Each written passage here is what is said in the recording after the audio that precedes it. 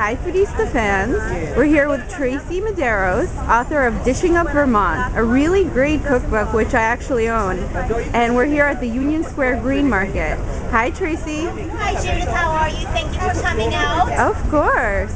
So we're at Union Square here, and Tracey's going to be doing a food demo for us.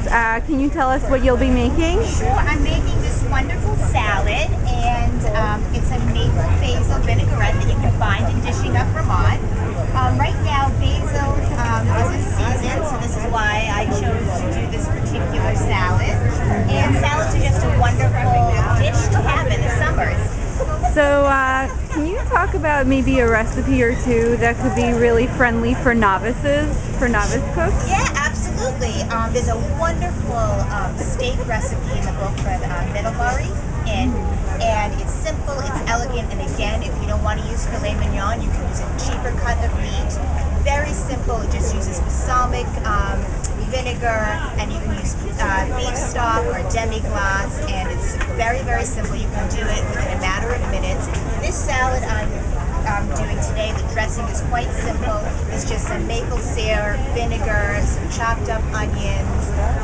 Then you just slowly drizzle in some olive oil, and it's a bit of salt and mustard. And again, it's very simple. Within minutes, you could actually pair the salad with the steak and have an elegant dinner.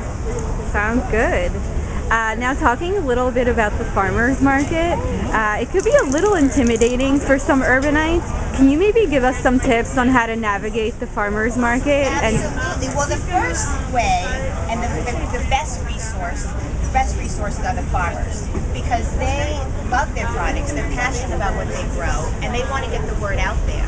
So if you start with, say you see some wonderful, right now I'm looking at some wonderful beets or some wonderful carrots, and you want to know how to utilize them, they're the best resource. Like my book is a good example, just going to them, asking them for recipes, because they're going to know how to use these products. And I would start with them. And for instance, I went over to this particular farm over here, and I said, I have a sweet vinaigrette.